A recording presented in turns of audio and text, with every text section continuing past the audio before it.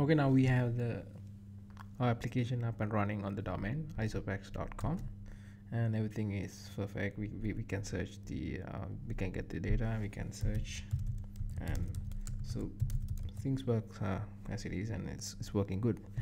But if you look at the console, so we will check the network connections, and we can see, right, let's search for something new. Right, so when you're searching, you can see we are sending HSR request. That means that's for the, so now we are using we have disabled WebSockets because we need to go to our DDP traffic to the Cloudflare for the security purpose and all those things, for the SSL and other things. So now if you look at those HSR requests, so we can see even our domain name is on isopax.com.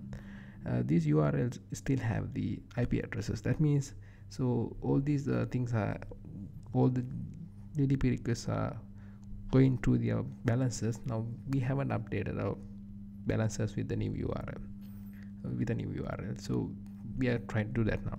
So we have to do this because of this reason. So now we are trying to go to the HTTPS version of our page.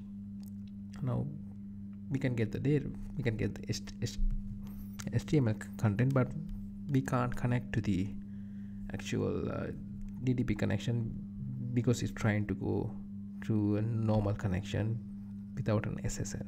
So Chrome throws an error and it doesn't allow us to go connect to these resources. So let's try to do that. So we can simply go to the Cloudflare and then try to add the new domains, right, isopax.com. So we need to go for the Cloudflare, and then let's select the domain, the DNS settings, and let's add 2 domains. So we're adding each balances to its own subdomain like this, and those traffics also go to the Cloudflare, so we can have the SSL support for this domain. Right, we add the new other domain as well like this, and add this. So now we have 2 domains, 1.isopax.com and 2.isopax.com for the balances. So let's add the 2 domains as the new balances. Right, I can go to the configurations. No, not this one. Right, this one. So now go to the balances settings. Right, this one.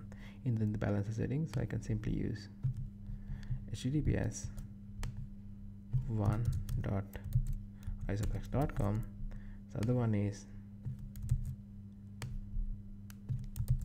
2.isopax.com.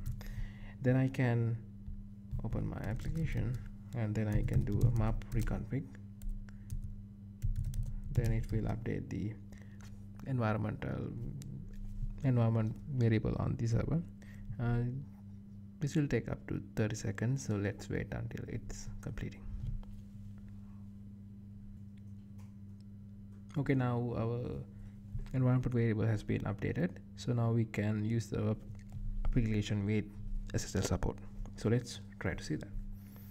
All right, and I can go to my browser, let's say isopax.com, using HTTPS URL. Now I can see the content, so it will take some time to get the connection to the connection because we haven't enabled fast render. So now we have the content here, so now we can search. So it's happening, and it's working pretty well.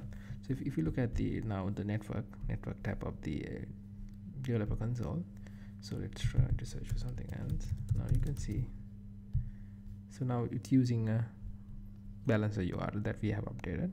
So now all the traffic goes through the Cloudflare into the balancers, and we have the SSL support. So now this is working pretty well, and so we have completed our application with a highly available Meteor cluster.